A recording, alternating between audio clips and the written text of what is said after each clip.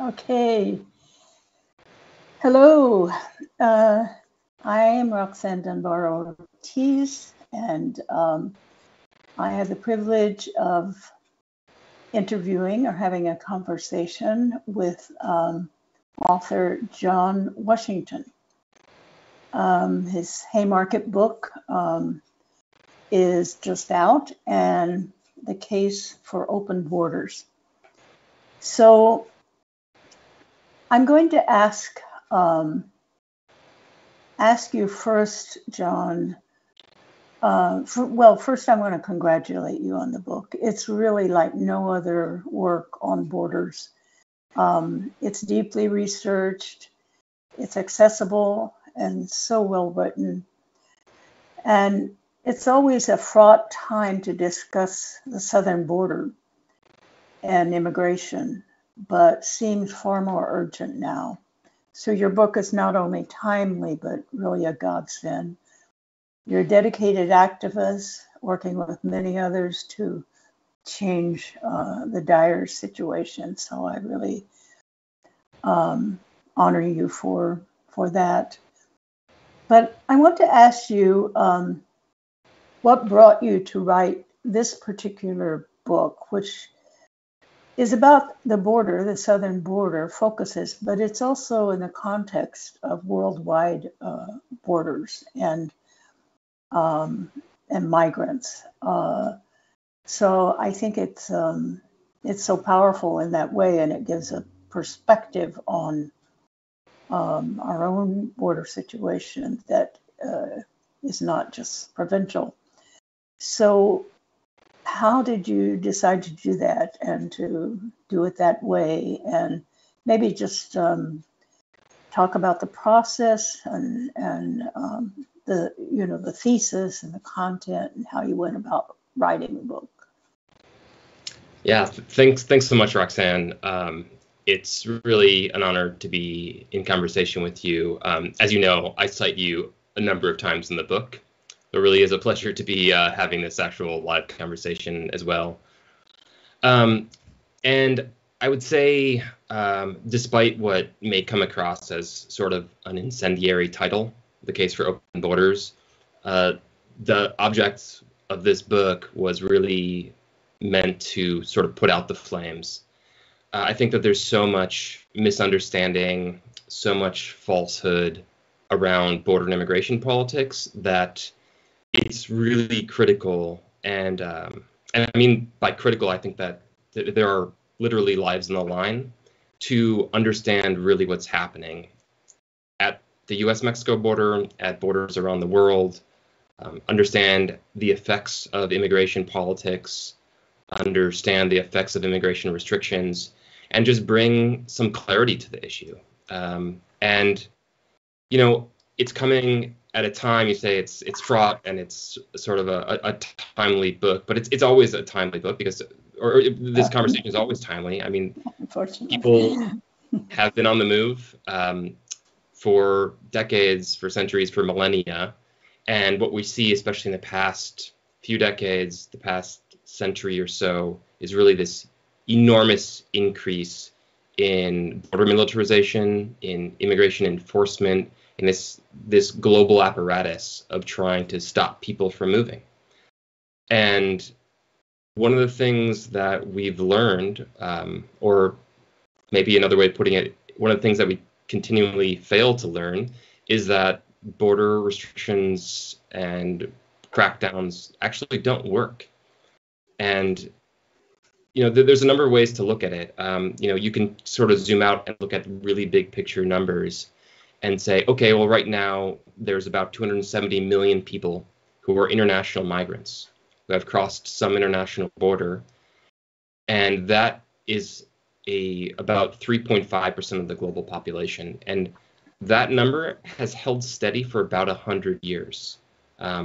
So people are continually moving, and yet the number of folks, just the net numbers, that 3.5% now represents a lot more people than it did 100 years ago, just because of the rise in the global population.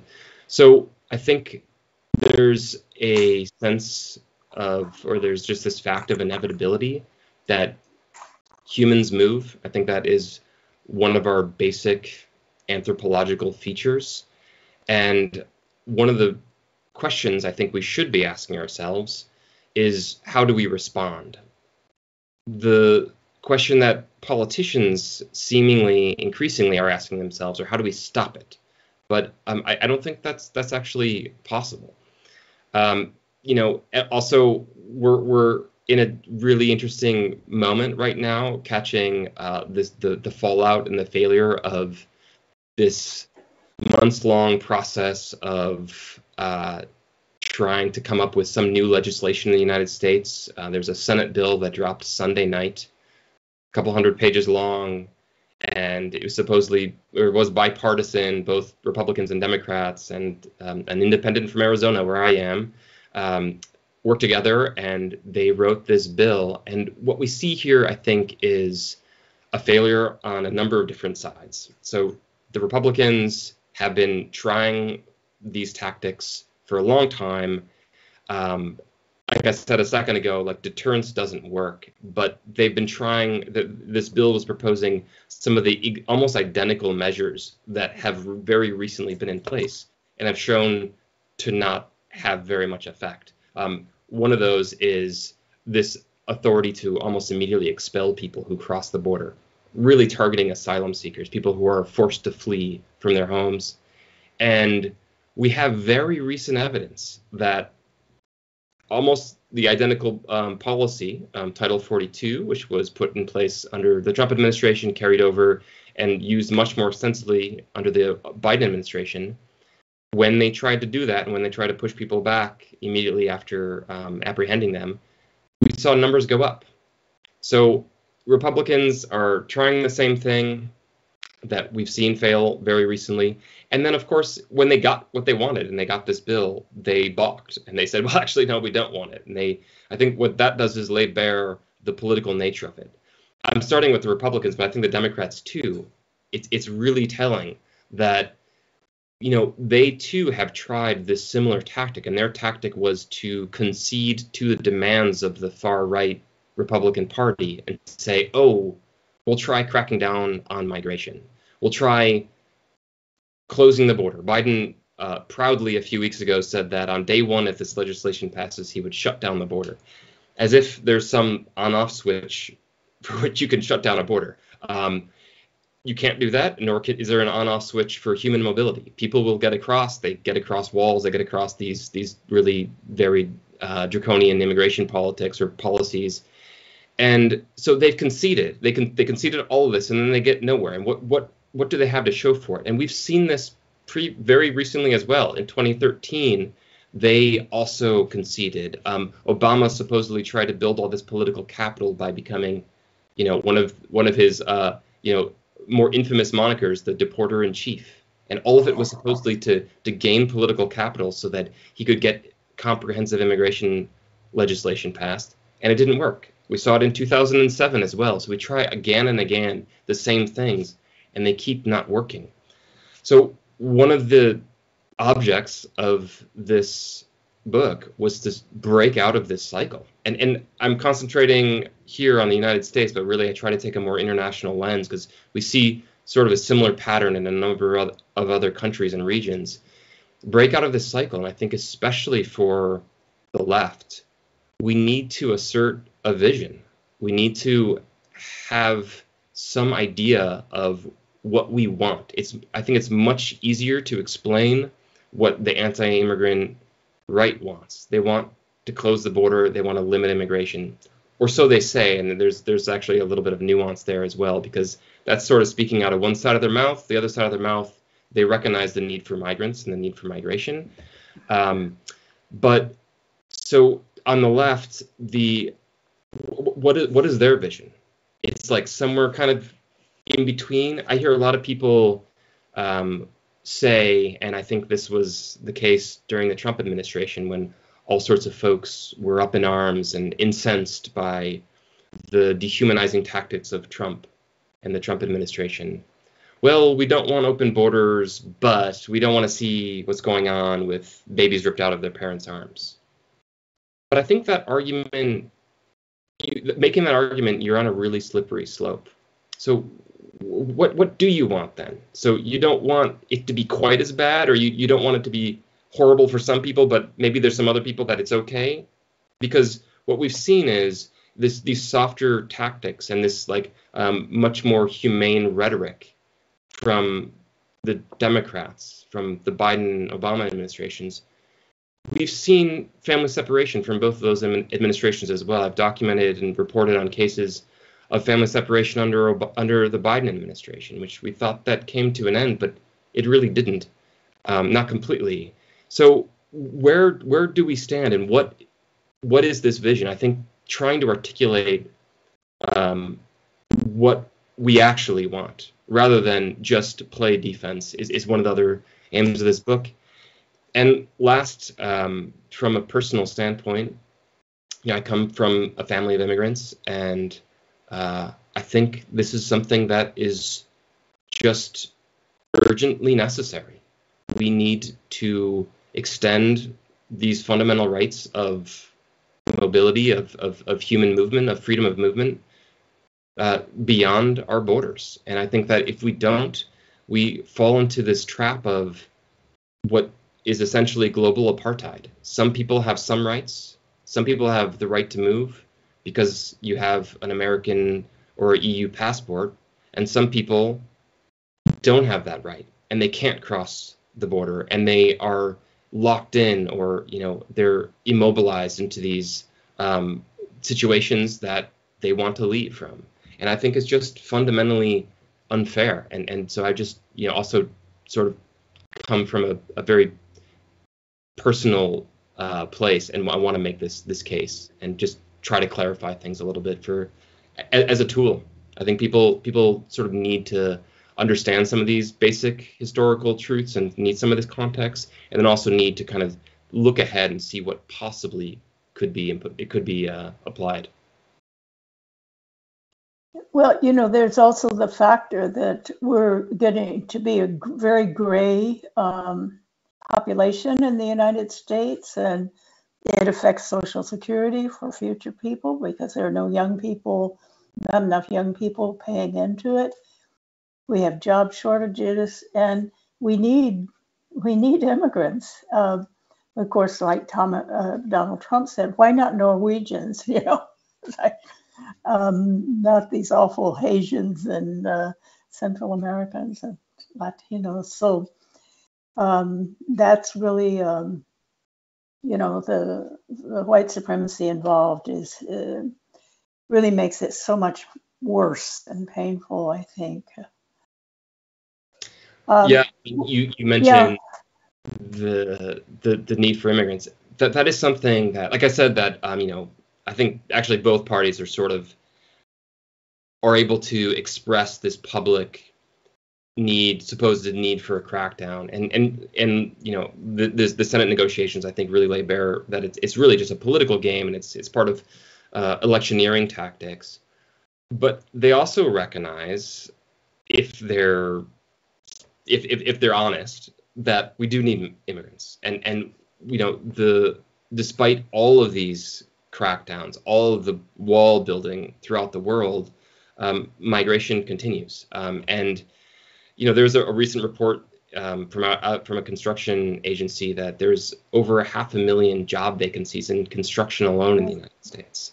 And if we don't fill some of these jobs, the economy is going to start faltering. And so we see that the people who are cracked down upon, and I said with this most recent proposed legislation, it really focused on asylum seekers. So did Title 42, so did a lot of the other, the recent immigration policies really targeted the people who are forced to flee, rather than those who are able to, through family reunification or through some other method, get into the United States or get into Europe or get into some other country that they're trying to go to.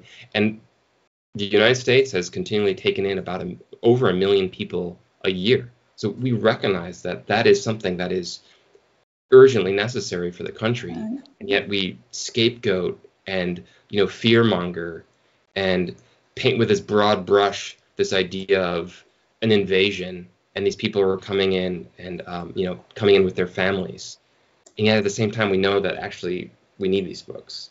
So it's just the duplicity, the hypocrisy is another thing that I think needs more work to be done to expose. And this is something that, as journalists, as researchers, as authors, it's actually upon us to speak clearly, because we've letting the politicians do so is going to just rile up all this angst and all this fear, which has gotten to us where we're at right now.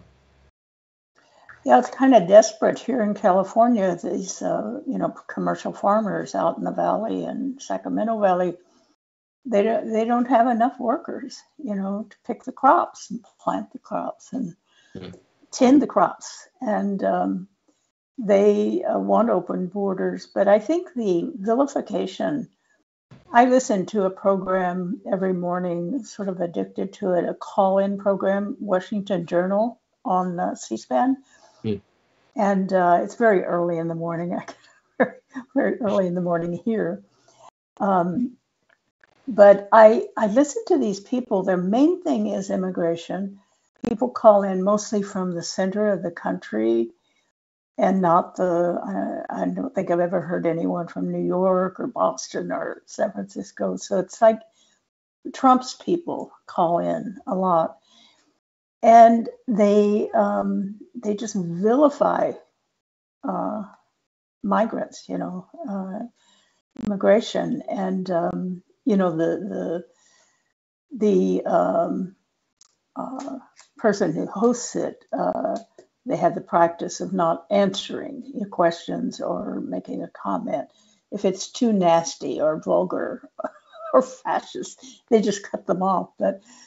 It really gives, I think everyone should listen to that and just see the misinformation, that people are getting about the economy. And so. Well, I just want to add one point? Go ahead. I also have that experience. I mean, you write a book called The Case for Open Borders, and you're going to get some angry tweets and DMs and whatnot. But right. I'm a local reporter. I work for Arizona Luminaria, a local Tucson, Phoenix-based outlet, and I go to a lot of public meetings. And also at these public meetings, you hear the same thing, that supposedly these county and city officials should close down the open borders. And, this bill, which we've talked about a couple times already, a lot of even senators have called it senators or Congress people have called it an open borders bill. And I think this is part of the problem, is just, do words have no more meaning? Like, what are you talking about with open borders? Because here are just a couple basic facts that I think dispel that just radical idea. Is, well, the bill proposed enormous boosts in the budgets for Customs and Border Protection, or Border Patrol, and ICE. Increased detention capacity, rising the threshold for asylum, and the ability for the president to shut down the border, supposedly, and expel people immediately. So open borders, what are we talking about? Or, open borders policies of the Biden administration. That idea gets thrown around so much by politicians, by people who absolutely know better, that for one basic example, the Biden administration has either deported or expelled over 3 million people. Then there's a lot of complaints. Well, actually, he's also letting a lot of people in, and this is true, but the numbers under the Trump administration, the people who were let into the country even after they were apprehended by Border Patrol, it's actually over 52% of the people that were contacted or apprehended by Border Patrol were actually released into the country under the Trump administration. So it's like,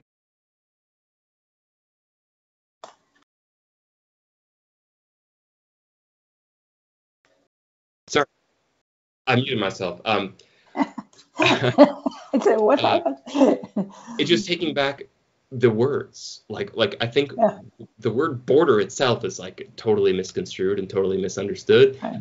Open borders as a concept. If we're calling what is happening now open borders, we need new words, or we need to take back the term. And I think that's something that I'm trying to do here. Right. Well, John, could I get you to maybe read some from the book, a passage from the book, so that listeners get a sense of your writing, which I think is wonderful, and of course the content as well.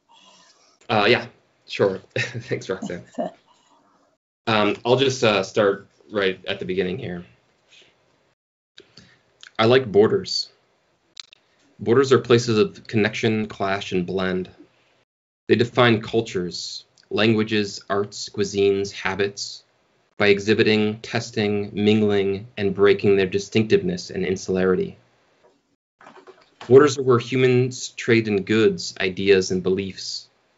They are places of ingenuity, mescla, neologism, and entrepot. Borders mark difference and possibility.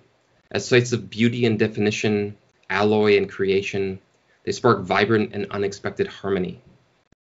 Something only is what it is, as philosopher Hegel put it, in its limit and through its limit. Infamously, however, regimes of crushing violence and dispiriting exploitation sully the creative and polyphonic potential of borders. As we deny, cast out, and crack down, we have turned our thresholds into barricades. Given the proliferation of such walling off of human beings, of human decency, and of human potential, how do we respond? Yeah, and that's, I was sort of already asking that question.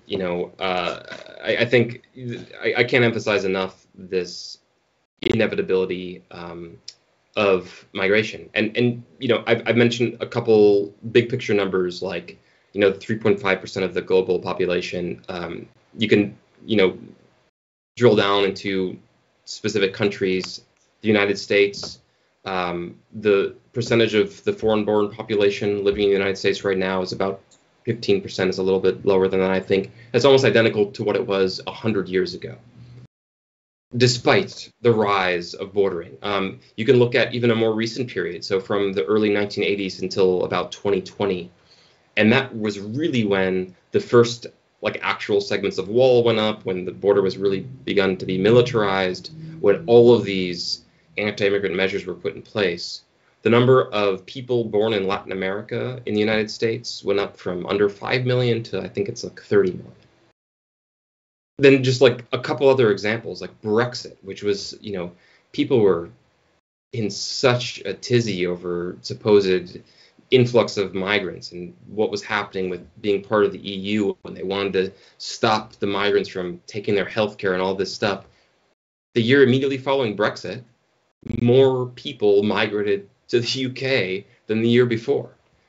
And just there's example after example of actually the border doesn't do what it's intended to do or what it's purported to do. And people find a way anyway. So if we're going to if we accept that, then we just have to think about then what are the policies that put in place to make it more humane, to make it better for the communities that have already been established and the new people who are coming into the communities. I mean, I think that's really the only question that we should be asking. Right. Yeah, I like, I can't remember his name, but a South Asian immigrant to the United States. He said he wrote this fantastic book on, really blasting the U.S. on immigration. But I like what he said, that we are here because you were there. Right. The United States destabilizing like Honduras, using it as a stationary battleship to overthrow the Sandinistas. It just destroyed, their culture. I was there and I saw it, and the poverty, and then gangs. Of course, gangs always come out of these situations because people have to eat. So they rob and kill. I mean, some of them are really very. And there's drugs involved, and it wasn't like that before.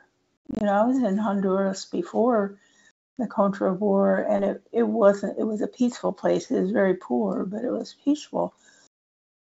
So that's, I think that's really important to keep in mind, that so many of these people come from places that have been destroyed and destabilized and make it impossible to live there. Mm-hmm. And others, just put into so much poverty that Mm-hmm. they need jobs, and jobs are here. They can work here. Mm-hmm. Yeah. I mean, that sort of calls to mind another issue or a huge problem with this system of bordering that we have is, yeah, we are here because you were there. The idea of root causes and why are people moving. And I think that, I've mentioned a couple times so far about what borders don't do and how they don't actually function very well to keep people out. But they don't do nothing either. And I think that the best way to really think about what the effects that a border actually has is thinking about it as a tool. So it does slow people down. It's a physical impediment. It does divert people to cross in different ways or different places, or to use tools like a trusty Home Depot saw that folks use to get through the border on the U.S.-Mexico border right now, the wall on the U.S.-Mexico border right now. But then also just like thinking like a little bit bigger picture of like what does it actually accomplish? And I think that we see here is, and here I like lean on the work of Justin Akers-Chacon, who has done tremendous amount of work trying to understand just the economic situation and disparities between the United States and Mexico and Central America, and how because of bordering, because of this complementary free trade for goods and capital and blocked trade or blocked labor movement, companies and corporations in the United States are able to exploit and use the labor and take advantage of lower wages, take advantage of like less robust labor laws and diminishing union activity, and actually extract a lot of the things that we want from them. He also calculated the number of free trade agreements. I think the World Trade Organization counts something approaching, I think it's 400 free trade agreements throughout the world. And Akers-Chacon last tabulation was that only about 40 of them contained any provision for the movement of labor, the movement of human beings. And those were for extremely highly specialized jobs. So most of the people actually couldn't move. So we see how like capital and goods are able to traipse across borders so easily, but humans aren't. And the reason that is the case is because we're able to keep those goods cheaper for the corporations, or at least get the profits more for corporations. So it's really just like this manipulative use of that border for a reason that isn't usually talked about. But we just see that in like if you go to the U.S.-Mexico border, you go on either side, you see that, oh yeah, there are these clusters of maquiladoras, these like basically sweatshops in places like Juarez and places like Agua Prieta, and we're all these enormous concentrations of people who are putting together things that will come across the border without tariff to the United States consumer and making the extra bucks for the corporations. But then those same free trade agreements are blocking the people from coming across. So I think like that's one other aspect of, it's occasionally like mentioned, but it's something that you have to keep in mind when you think about like, how a border actually doesn't or does work. That kind of leads to maybe,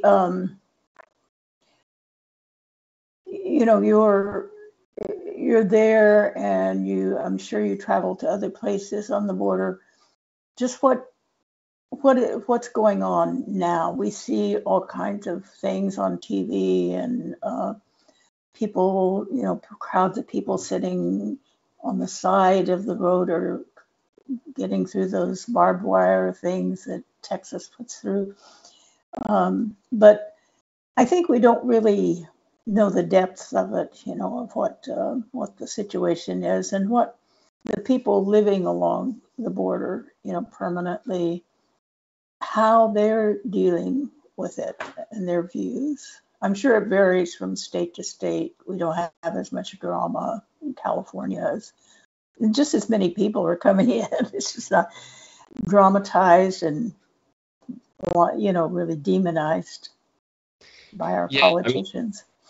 It really sort of depends. I mean, there's so much idiosyncrasy, in each place, and as well as with, we've been talking mostly abstractly about all of this, but it's really important to remember that these are people, and they each have all of their very complicated lives that they're wrapped up in, and so what's happening at the border right now is there is a number of measures that are blocking people from coming across. We have seen more people coming to the U.S. border than in recent history. Is this like a necessarily like constantly upward trend? I think it's a little bit too early to tell still, but definitely 2023 was a big year at the border. Most of the folks so the way that they have it working now is that if you're coming to try to ask for asylum, there are some policies in place where you can try to ask for some form of humanitarian parole from your country of origin, but most people who are actually showing up at the border are doing so trying to gain some form of protective status, asylum, or something else, but mostly asylum. And there's a phone app that is called CBP One that there are 1,450 appointments per day.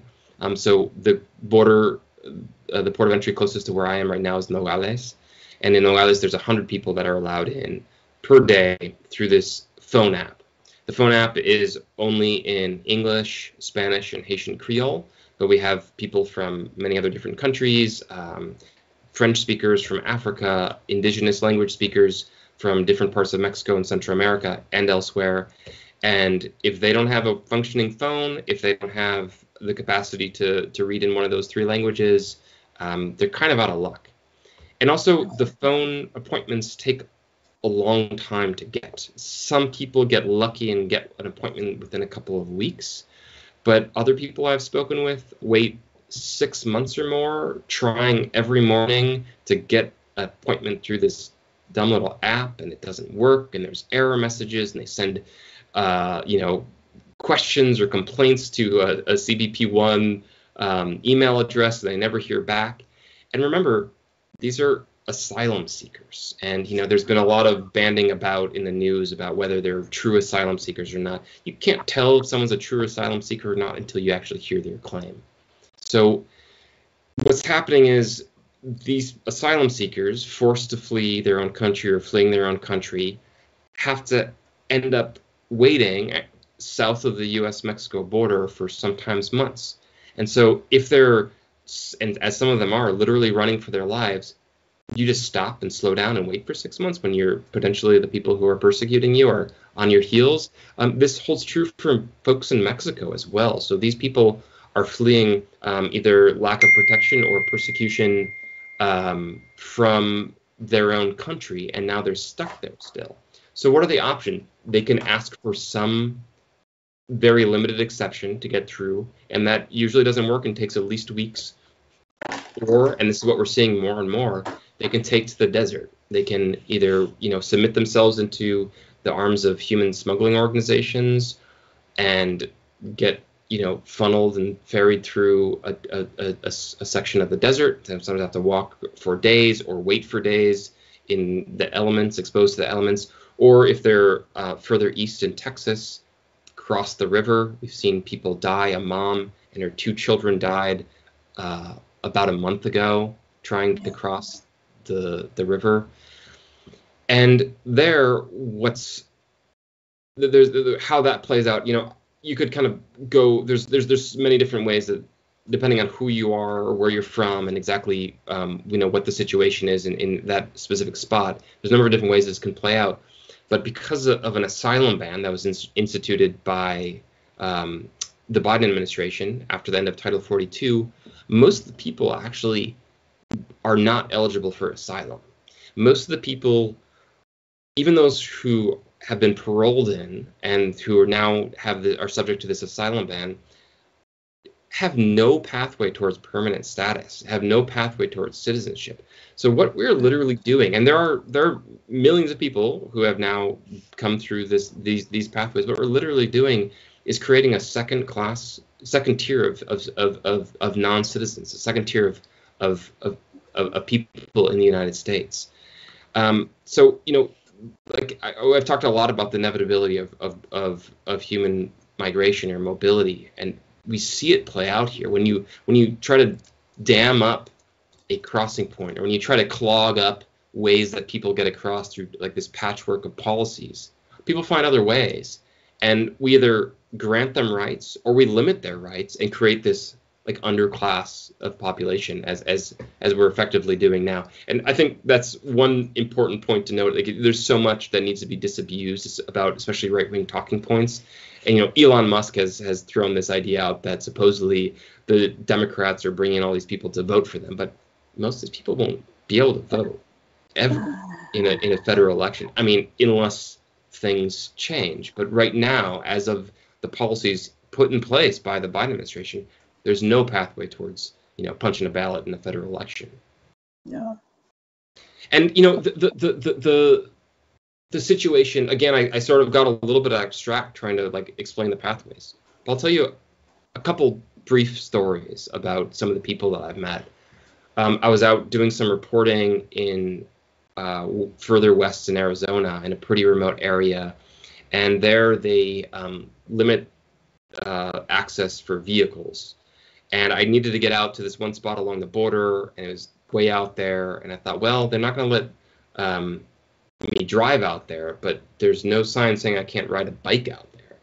So I took a mountain bike and was biking along this dirt border wall, and there's basically no one around except these occasional construction workers re-welding holes in the wall. And I saw this man who is from the Punjab, and he was a Sikh Indian man, and he had crossed the border completely alone, and which is very rare. Almost all the people crossing this region cross in groups because they have to submit themselves to the smugglers, because if not, well, they get in trouble with the smugglers. They have that area really well locked down. Somehow he got across alone. I don't know if he scaled the 30-foot wall or found a hole in it or what. And I was alarmed to see him. He was in decent shape for wherever he came from. He didn't speak much English or Spanish, so we had trouble communicating. And right as we were talking, he was like asking if I could give him a ride, but I was on this bike.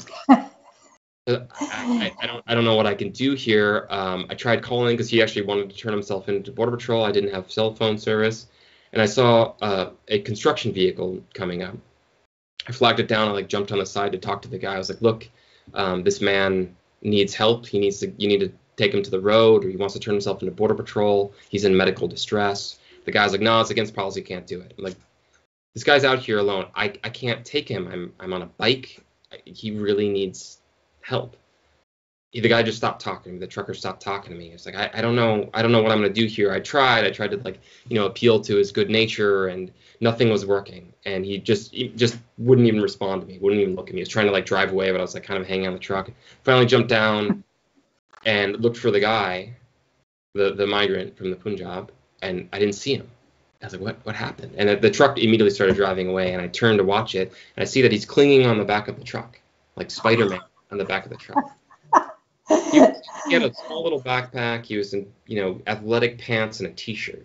It's like, this man got all the way from India, somehow avoided the cartels, the human smugglers in Mexico, somehow got over the wall alone, and had the spontaneous just idea to jump on the back of the truck. My guess is that this man is probably already, I don't know, started his own business and is probably employing Americans in some little place or something, or wherever he's going. Who wouldn't want to hire someone who has that sort of gumption and capacity? So here, sort of a positive story. I mean, I have no idea what happened. Maybe he did turn himself into Border Patrol. Maybe he got the boot. Sort of a positive story. But other situations I've come across recently are a Guatemalan mother and an 8-year-old child were trying to cross the border for months and couldn't get appointments and couldn't figure out a way to get across. She didn't feel like she had the capacity to walk through the desert. The boy was 8. She was scared to do that. And so the decision that she was contemplating was, well, I'll send them across alone, because CBP does process unaccompanied minors. And so here you have this coerced family separation where, because of this clog of policies stopping people who need to cross, they have to figure out ways to do it. And the mom is thinking of giving up her kid, hoping that she'll see him again, but who knows? But even if she does, even if he gets across and somehow she gets across later, like, again, thinking about the effects of the border, thinking about the effects of these immigration policies, what happens to that kid? What about the trauma? How many months is he going to be alone without his mom? How many months is he going to be in some facility? And what is his future? Like, hopefully he can get over it, but who knows? And do we want to do that to people, especially if he is able to stay? Do we want to make people get over those enormous emotional hurdles and deal with that trauma? Because wherever he ends up, he is going to be, so incredibly traumatized by what's happened to him, by what he's already seen on his journey just to get to the U.S.-Mexico border. And then what? This is what these policies are doing to me. Yeah, the trauma of that's something we don't hear about very much. Just the effects that this is having on hundreds of thousands of people who are going to be suffering, especially the children, the rest of their lives. And it's it's a cruel. It's just cruel not to treat any human being like a human being instead of people don't mistreat animals. They're considered crazy, if they and mentally ill if they torture animals or don't give them food or give them space. But for people, it's as if they, you can't say they treat like animals, because they treat animals better than that. Well, Adam Serwer had, the writer for The Atlantic, had a good explanation for it, that the cruelty is the point. And he was talking about, if I recall correctly, I think he was talking about the family separation policy under the Trump administration. But it's that framing isn't unique to the Trump administration. The policy of prevention through deterrence, which was put in place in 1994, which was literally, cruelty was the point. That was trying to make the crossing dangerous and deadly enough and rely on that human suffering and death to deter other people from crossing. And that was put in place under a Democratic administration. So yeah, very much the cruelty is one of the ways that borders function. Yeah, and so many of them have already been traumatized by the Darien Gap and people dying, and it's horrific. I mean, yeah, the numbers out of there too. I mean, it almost seems meaningless, because you can't really understand. I mean, you can't really understand what the sort of incredible traumas that someone goes through when they just tell you briefly. But the numbers are shocking. I mean, during the Title 42 policy, there was over 13,000 documented cases. Over 13,000 documented cases of rape, torture, kidnapping, and death of people who were pushed back because of that policy. That ended last May. Title 42 was rescinded finally last May. And since then, the same organization, Human Rights First, has documented, I can't remember the exact numbers, well over 1,000 people who have suffered those same things, who are blocked because of the asylum ban now. So yeah, there is incredible human misery. And I think that's really important to remember. One other thing that I think it's also helpful to remember, and this to me always like it's almost like a self reminder is of the humanity of what we're talking about, is that when I spent a lot of time in migrant shelters. I've spent a lot of time talking to people who have just crossed the border, about to cross the border, and there is trauma, and it's incredible, and people hiking through the Darien Gap. It's just amazing what folks have to go through. It's shocking. But when you're talking to people, they're people, and they're funny, and they're having fun, and they're making the best of things, and they are hanging out with each other, and they're making jokes with you. They fall in love with each other. They're normal folks, and those are the people that we're submitting these, or like imposing these things on. It's not all doom and gloom because of, I think, the resiliency of human beings. Yeah, it's amazing that can be, but it is. It is. Well, these bills and the arguments going on right now on the Biden administration's willingness to, just seal the border and forget about it.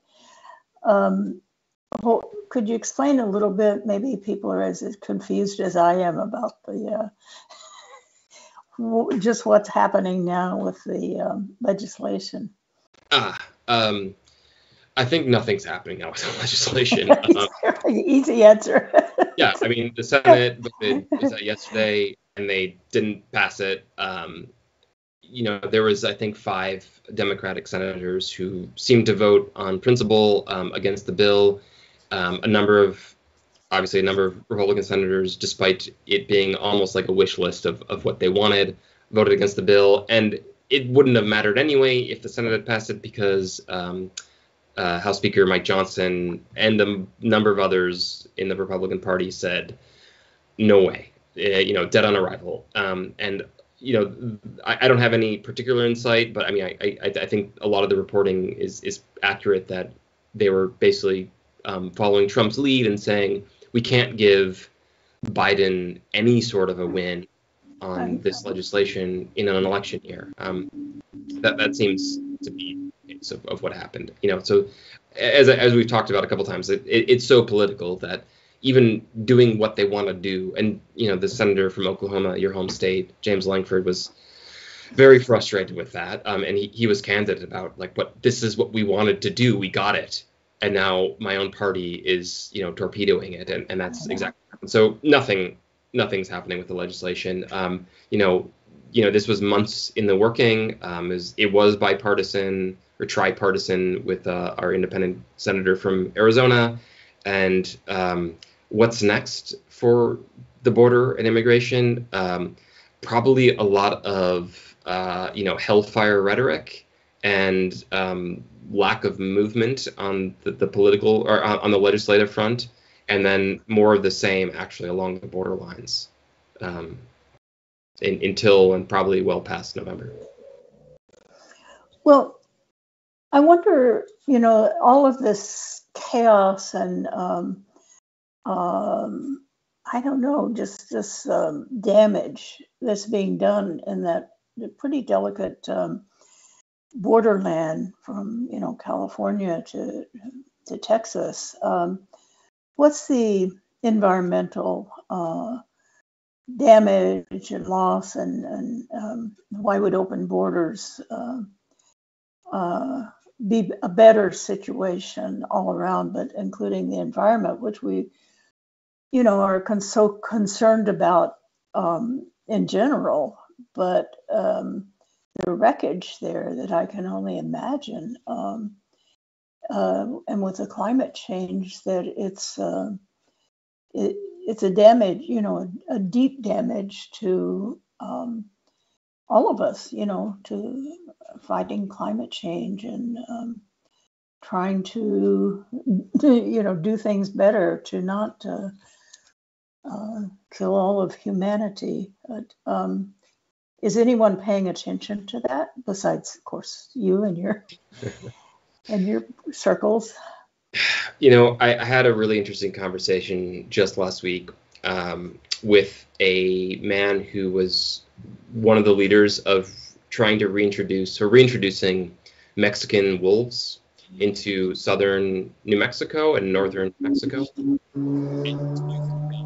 That I hadn't heard before, that on the day Trump took office, so that would be what, January 21, 2021, somewhere right around there, they tracked a Mexican wolf, that's the species, also from Mexico in this case, who crossed the border in like from Chihuahua into New Mexico, and spent about 4 days wandering around in some of the wilderness there, and then crossed south back into Mexico.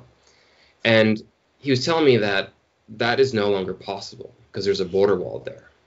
Yeah. And if the Mexican wolves have any chance of survival, they need the genetic diversity that would come from some of the packs in northern Mexico and from some of the packs, they're small, in southern United States, in Arizona and mostly in New Mexico. I was talking to him actually for another story I was doing about jaguars, another species that there have been a number of sightings. It's really exciting in Arizona. There's at least two right now, two jaguars in southern Arizona. There may be a few more. This is their historic natural habitat. This is where the jaguar evolved, in the Sky Islands of southern Arizona and New Mexico.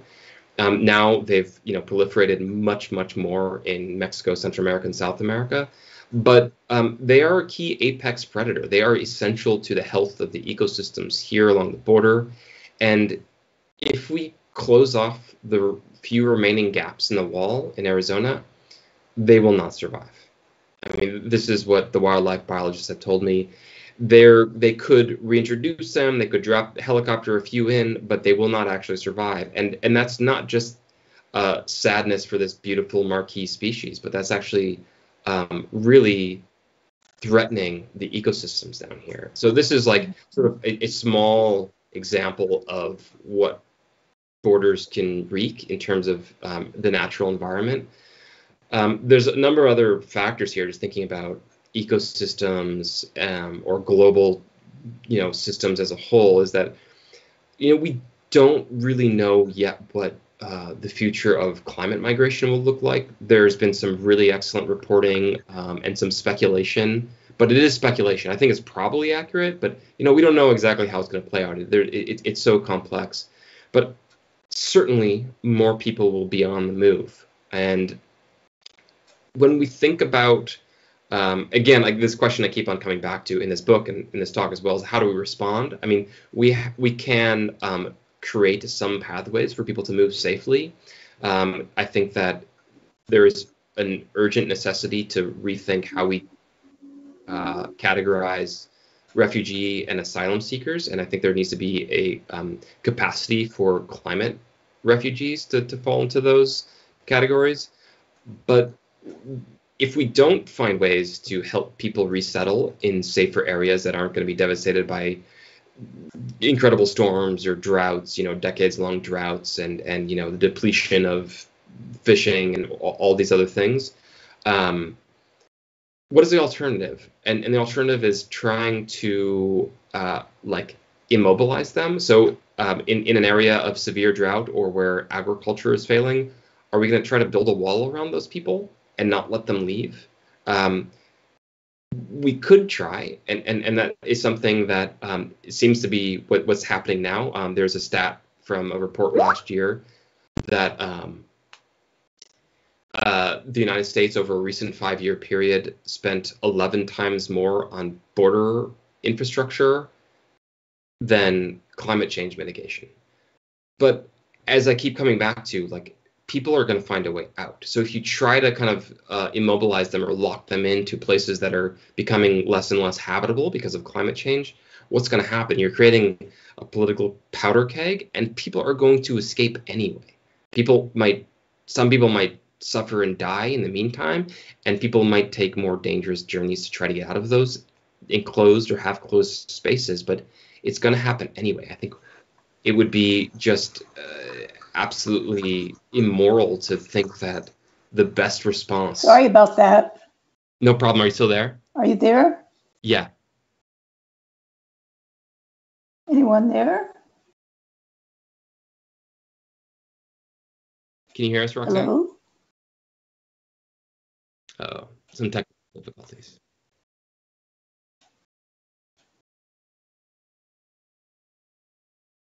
Sure. Thanks. So yeah, I guess I was, just trying to think about what the alternative to finding safe pathways for people to flee migration or climate migration or forced climate migration.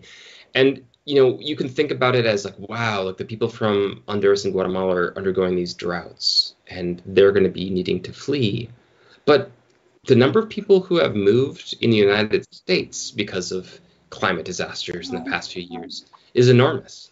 It's not something that's going to just affect the global south. It's something that's going to affect all of us as fires continue to rage in California and elsewhere, as storms batter Texas and Florida and elsewhere and New York. People are going to move, and we have that freedom to move within the United States, but to try to deny it to others who are fleeing other spots, I think just makes no sense, and is going to come back and bite us in a bad way. So yeah, just finishing that thought, as also we're kind of, I think, getting signals to field some questions from the audience. Yeah, and let me just ask you one more thing briefly, and maybe one of our listeners will want to ask this. Just how do you think we can get to open borders? How can we change this? I know you're working very hard on it, but do you have hope? Are you optimistic? I do actually. This is not just like a literary exercise, this book. I think that this is something that we need to take seriously, and I think that the coming increases in migration, climate migration, and the ongoing failures of bordering is eventually going to set in, and we are going to finally understand that it's not working, and we need to do something different. And I think that here's an option. And I think that I was already reading the first questions, and I could kind of shift to those now because I think this is part of that answering. Is part of what you're asking, Roxanne. Is yeah, so I'll just read it. So this is, sorry, I don't have the names of the people who are asking, but this is the question. Please don't take this as a bad faith question, but I'd like, and I don't, whoever you are, but I'd like to hear you talk about how resources would be allocated, social services distributed, and global issues handled in a world of open borders. What would the mechanisms for addressing things like this look like? Great question. And, one of the things that I try to do with this book too is dispel a lot of those fears. I don't know if we have time to get into all of it now, but looking hard at the economics of bordering and the economics of migration, it's just not something you need to worry about. It's just not. And, I can point you to, and I do in the book, many serious economists. There's maybe a couple exceptions, but then they've had holes poked in their arguments that migration is good for the economy. Migration that doesn't really affect that much wages, but if there's any effect, it's almost always a slight positive effect. Unemployment, it doesn't affect unemployment. It doesn't increase unemployment. Migrants don't take jobs. There's a great book by Avi Chomsky. They take our jobs and 20 other myths about migration or something like that. And they just don't. That conception is based on a false idea, and it's called the lump of labor fallacy, is that there's only a set number of jobs in an economy. And that's not the case. Jobs beget jobs, more or less. And so when folks are coming, they usually come to a place where there are jobs. And that is one of the biggest incentives in migration, even in, forced migration. Forced migrants, people who are forced to flee their homes, typically almost always go to places where there are opportunities, not just safety. It just makes sense. I mean, that's what you would do. That's what I would do. You might need to flee immediately to one spot, but then you're going to try to end up and settle in the spot where there are opportunities for you, whether safety and a job. So we've already mentioned, I think, some of the jobs needed. You said in farms in California. I mentioned the 500,000 plus need for workers in the construction industry, teachers, same thing in the United States. And you can look at so many different countries that have these same worker shortages and need migrants. So this is the positive, sort of the dispelling the negative case economically for migration. But if you look at it from the opposite way as well, it further sort of underscores that how much migrants are needed for jobs. So when you deport people, even in times of economic distress, you undercut the economy and you undercut the employment rate. So there's a couple studies that were done after the stock market crash in 1929 and the following Great Depression. The U.S. government instituted the Mexican Repatriation Act and started deporting Mexicans from some places in the United States, including some rural areas, like I think Oklahoma was one of them, Roxanne. And they showed that from those communities where people were deported, wages went down, people lost jobs, and the entire economy, not entirely, but the economy really suffered where they were deporting people from. So this idea about how are we going to figure this out? How are we going to allocate these resources? How are we going to, deal with like our welfare society? There's a famous quip that someone has that says you can either have a welfare state or you can have free migration. You can't have both. But that's actually not true. Migrants, the way that the U.S. currently is set up, undocumented migrants are eligible for very few needs-based welfare provisions. And what they do is they actually contribute more to the pot than they take. And even people who are documented migrants, the same thing. Their studies have shown that they use welfare benefits less than native-born folks, and over a lifetime actually contribute more. So the reallocation, it kind of figures itself out. And there's, and I'll stop droning on about this in a second, but like there's all these sort of natural experiments where there's been these huge influxes of migrants over a relatively short period in places like Israel in the 1990s, in places like France in the 1960s, in places like Miami in 1980, when a bunch of Cubans came to the city. And all those places, like, it didn't take too much sort of like overlording or engineering. The economy kind of worked itself out, and it actually didn't result in unemployment, lost wages, or a run on welfare benefits. So I guess I'm like handling both answer and ask and answer at this point. So that was a long answer to this question, and I'll move on to the second. Or actually, I'll move on to the third because it addresses us both, and I'd like to bring you in, Roxanne. I'm curious to hear what both Roxanne and John think about the growing threats of vigilantes and nativist violence in the U.S., and how should we be dealing with these forces? Roxanne, you and I were talking about this right before the chat. Do you have a thought there? Yeah, I'm writing a book of essays on white nationalism, and so I've been paying attention and hadn't really thought about doing an essay on the border and the white nationalists there, but I think I will since I've read your book, John, and have material that I could really use. But I think that's we never hear much about the Canadian border, being fraught. We don't hear much about people coming in on airplanes, tourists on tourist visas, and never going, never leaving.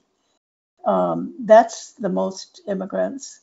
That's the most undocumented immigrants in the United States, and many of them are Irish.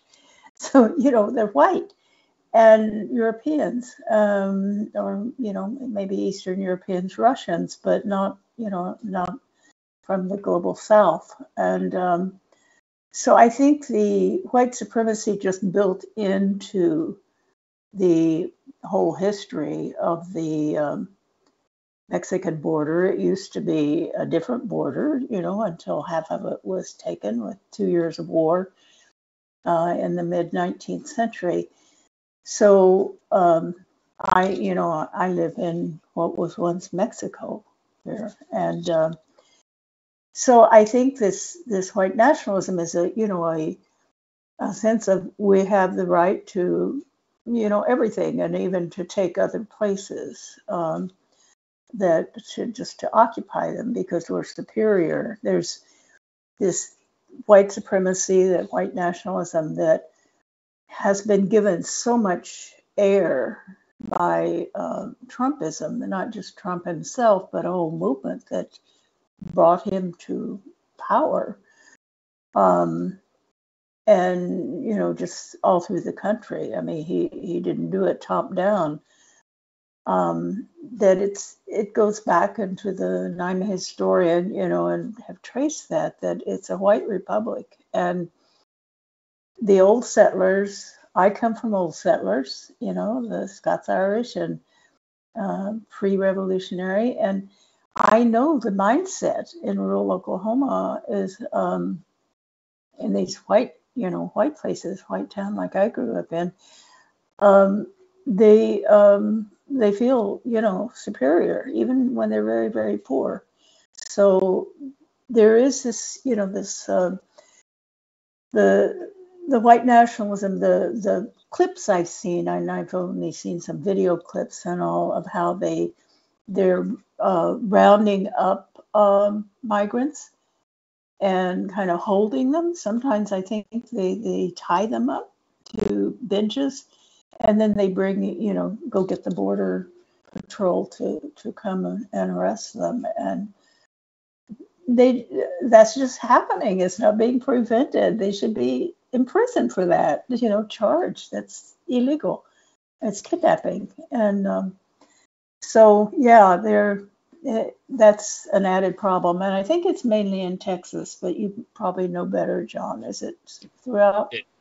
It's certainly in Arizona, too. I have been confronted by those folks personally a handful of times, and they are definitely out here. I mean, very recently, I was passing through on the way to Texas, one of the take our border back convoys. I think that this idea of nativism, which is fueling both these sort of the vigilante movements, but also the politics about borders, where does it come from? And there's a lot of people who have done some really interesting scholarship about this. Wendy Brown is a big one. And one of the points that she makes and she and others make is that with the waning of other sorts of institutions like organized religion, like labor unions, like true community, like old-fashioned community ties, and I think this is in part because of like the rise of internet and like global connectivity, is people have lost or feel like threatened in some ways their identity. And one of the easiest things to fall back on, and that politicians have recognized that they can really harness, is that fear for losing this national identity. But national identities are artificially forged. And there's some other great books that have really sort of delved into the history of how these national identities are forged. But I think if I could have a calm conversation with one of these vigilantes, which is a question, I would ask them, what is this community and this identity that you're seeking to protect? Where did it get created? Because if you really think about it, and you don't have to, it doesn't take too long to just get to the bottom of it. Like, so how do we define, and how have we defined who is an American? And you can just like look at the beginning, like, well, the Constitution initially said that it was free white men. And how did that Constitution get drawn? And how did the Constitution get to supposedly apply to what was then a very small portion of this continent? Well, it was through genocidal warfare that those lands were taken. And then extermination campaigns, forced assimilation, excommunication, there's this incredible legacy of extraordinary violence that has drawn the line that we now call the U.S.-Mexico border, that we now defend, and has constituted what we think of as national identity. That is where it was forged. And so that is what you're protecting. I think like it really, to me, the bottom falls out of any argument towards nativism when you think just for a second about the history of it. One of the other things I think about is like what I think true bordering implies, like true nativist bordering implies, is the same exact message that Trump used for his first campaign, is make America great again. That is what nativist border vigilantes are trying to do. They're trying to go back to a select moment in history where a certain group of people that they themselves identify with were in power and had this culture that seemed dominant, and they want to protect that. So I think, like I talk about the slippery slope. I think if you're trying to control the border and stop certain people from going out, I think you're on that slippery slope towards a sort of a MAGA border and immigration politics. We have, I think, time for one further question, and here's an interesting one. I'm an immigrant and believe in open borders, but the notion that we should let immigrants in because we need them seems to be misplaced. California would not need migrants if it paid locals enough to take the jobs currently filled by low-paid migrants. We need open borders to make up for the harm we've done abroad, not because we need workers in our abattoirs. Great point. And I make it in the book, and I think I should have emphasized it when I was talking about the economics of migrants, is when you make the economic argument for open borders, you risk commodifying migrants. And that is exactly what borders do. And I think it's important to dispel the myths about what would happen if migrants came in and what happens when migrants come in. But I think we can't only try to take in migrants because we need them for our economy. Like, the GDP should not take priority over humanity. So yes, point very well taken. About paying locals enough, and maybe they would do those jobs. I think they've tried that in a number of different places. There was a whole UK campaign, Picket for Britain or something like that. I can't remember what the slogan was, and it just didn't work. It just, like, they tried to like get all this nationalistic, pride and getting young Britons out, or young Brits out and to the fields, and it didn't work. And there's been U.S. cases of that as well, that people don't really want to. Not that many people want to do it. Yeah, so I wonder if you have a thought on that as well, Roxanne, especially because they were mentioning your farm labor in California. Yeah, I've when I wrote a memoir, Red Dirt, Growing Up Okie, I dealt with the California Dust Bowl, the migration of. It was interesting. It was an internal, mostly white. There were plenty of Black, and Native American among those who really had to leave. It was impossible to live there, and we were in central Oklahoma. It was mostly, the Panhandle in the north, and Kansas, the Dust Bowl. But they were very, very poor. They were in camps. They were pretty much like the situation now. Certainly not welcome. California was very, very, I would say, almost fascistic state at that time. It was excluding Asians, mistreating them, and the railroad barons, and all this stuff of California at that time. These were not people who were treated very, very well, and they, this experience of seeing migration, seeing some of my relatives, leaving, and friends, and my dad just was adamant. They weren't going to run him out of his hometown where he was born, and he just kept going, but we were extremely poor, and probably should have been in that migration, but I'm kind of glad we weren't, that I was able to grow up rule, because I don't think I would now understand, and almost none of my peers in academia or movement work grew up poor, except Black people and Latinos, you know, and that it's hard to explain, you know, there's trauma involved in poverty always, but the California, the Central Valley is very, very fraught. You know, the pesticides, the living conditions, living in cars, and it's a third world country out there for the migrants, and many of them don't have full documentation, so they're exploited. They can't really call the organize, and the organizing that Cesar Chavez started, the United Farm Workers, it's kind of waned as hopefully, labor unions are coming back. But even Cesar Chavez didn't want to have undocumented people in the union at first. He changed his mind. But he was born in Arizona, and he looked down on migrants. That he didn't want the undocumented. But I think he changed, because of the movement itself, having the younger people especially. So yeah, California is, we don't have the kind of border issues as much. It's pretty much, California was a Spanish colony. And, so were the border states, but, Texas, the white slave owners took over there very, very early.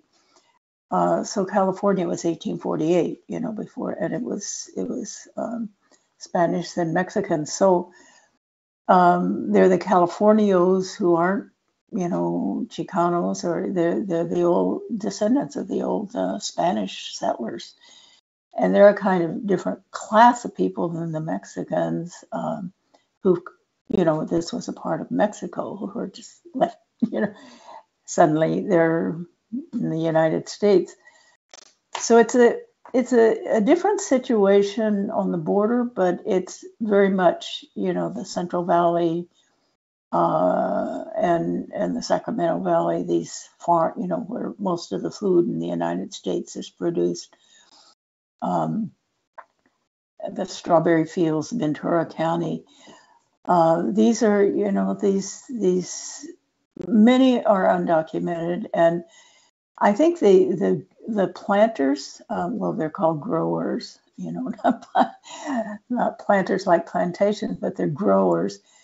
The corporations and big families, they prefer the status to be, to not be straightened out. They don't help any, and then it's seasonal. So then they can call in the Border Patrol and have them, take them out. So they don't have to support them. They don't when it's off season. So it's in many ways just as fraught, but in some different aspects of it that don't get as much attention. The treatment in California. Yeah, thanks for sharing that. And I guess to kind of wrap up, I would make a plea to folks who, if they've stuck with us this long, to try to listen and understand, from trusted sources what's going on with border and immigration politics. Understand that it's that these are people, and that despite all of the political back and forth thing, what we're talking about has real effects and can cause serious harm and death, and it's not something to be taken lightly. I think we really need to understand what we want and how we want to treat people, and that's really the objective of this book. I've mentioned a couple times that one of the central questions is, how do we respond? I think one of the other central questions of this book is, who belongs? And I'll leave that sort of to be answered for each of y'all, but I have an answer for that. I think that probably most people do. And yeah, maybe the last plea is, or I guess thanks and a plea is, like, read the book. It's helpful to us. It's helpful to folks who've been working on it. Roxanne has a number of incredible books. Not a Nation of Immigrants, I think that was your last book, is terrific and really elucidating. And yeah, read it, buy it, share it, gift it. And yeah, thanks so much again to Roxanne and to Haymarket and to all the folks who have stuck around.